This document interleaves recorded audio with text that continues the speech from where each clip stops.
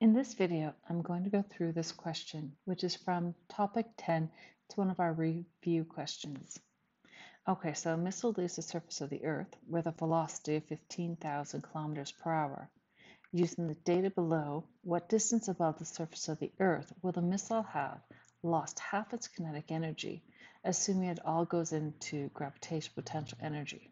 So in other words, there's no energy turning into heat, or I should say thermal energy. Okay, so the first thing we need to do is take that 15,000 kilometers an hour and turn it into meters per second.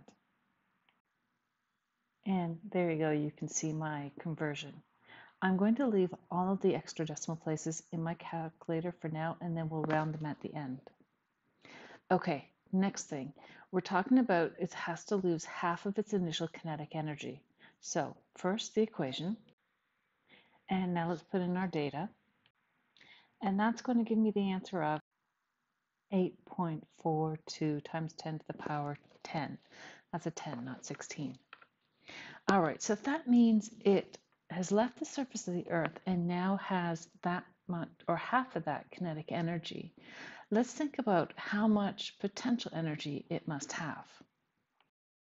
So let me just write down here E in current is going to be equal to the kinetic energy plus, remember, it did have some on the surface.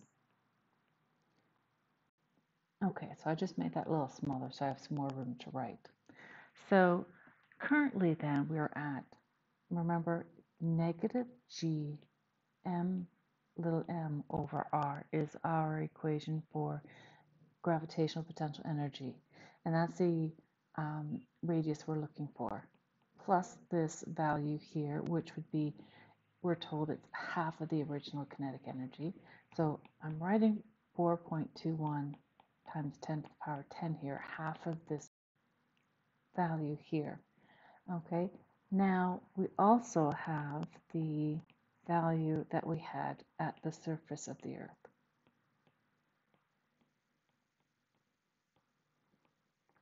So let me put in some values here. Let me just calculate and write down the right side first.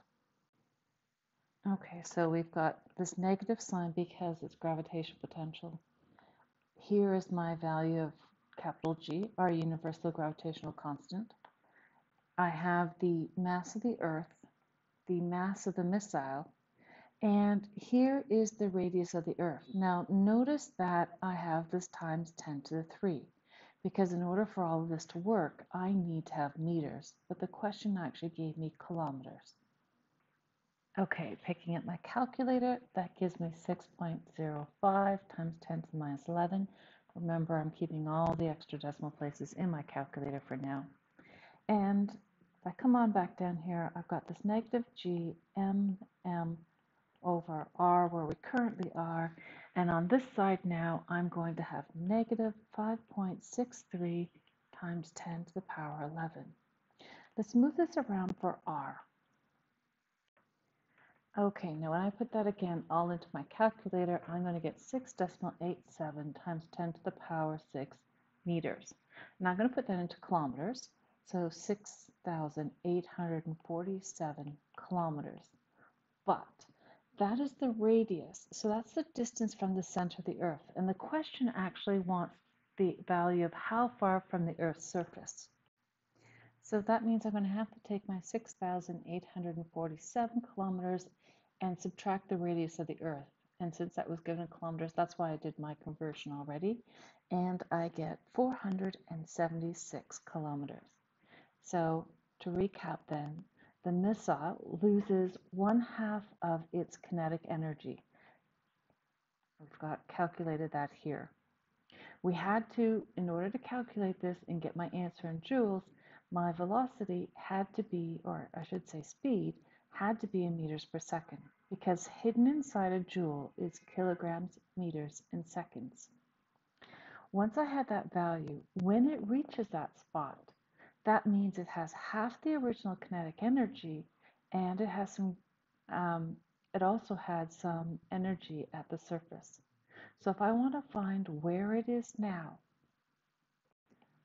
it says that we've got a change in kinetic energy turned into gravitational potential energy only.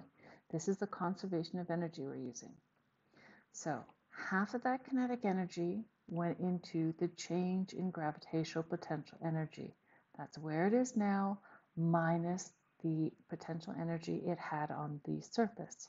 So if I'm just looking for the amount of potential energy it has when it's at 1/2 of the original kinetic energy, move this to this side, that's where this equation right here came from. Now I put in all my values in here. We did some calculations, keeping everything in the calculator until I got a radius of 6,847 kilometers. And we always, in this section, it's really important you check back where does it want it being measured from. In this case, from the surface. So I had to subtract off the surface of the radius of the Earth to see that it's 476 kilometers above the surface. Hope that helps.